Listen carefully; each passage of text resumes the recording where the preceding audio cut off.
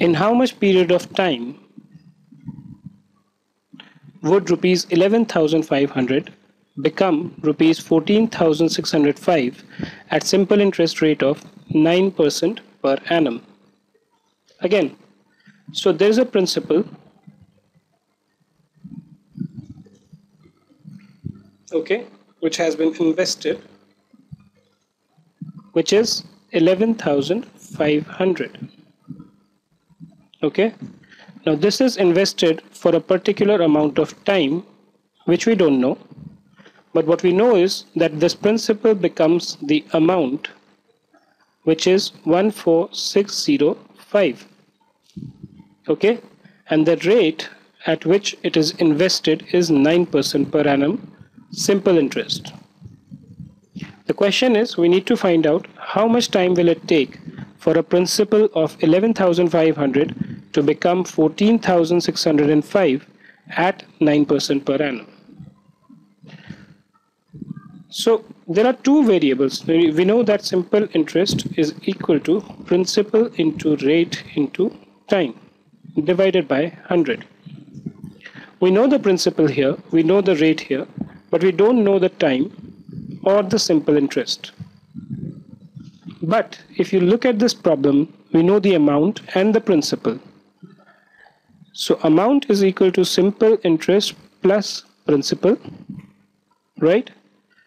So simple interest is a variable here. Principal we know is 11,500. And the amount, of course, is 14,605. So can we find out the simple interest? Obviously, yes.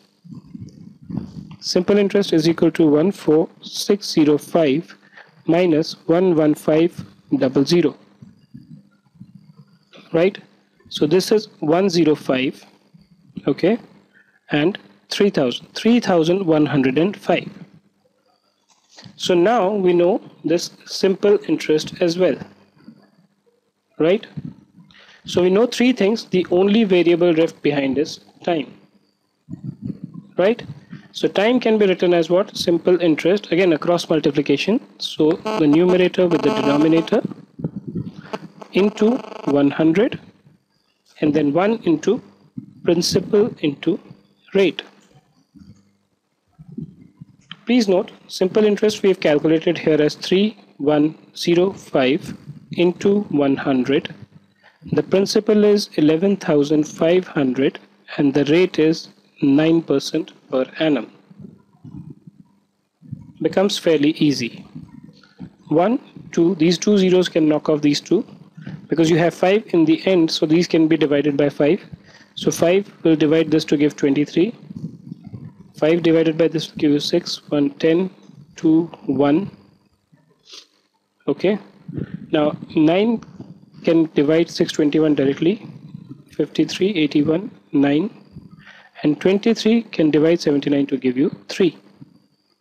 So time is equal to 3 years. Now you must be wondering why years?